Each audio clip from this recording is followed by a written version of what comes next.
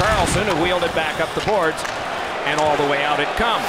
Beagle reaching for it. Oh, what a collision there.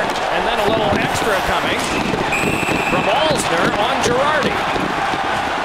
Glenn Cross actually jumped in as soon as contact was made. And Beagle heads right to the Washington bench and down the tunnel. Just as he was getting to the puck, he touches it, and there's Girardi with the hit. So he definitely made contact with the puck, but you see he was in a position where he reached out for it, and Girardi just with the shoulder-to-shoulder hit, and down goes Beagle, and here comes Glenn Cross to help out. I mean, that's shoulder against shoulder. And you had Tom Wilson and some of the Capitals saying a few words to Girardi as he came to the bench, and Girardi just said it was a good hit.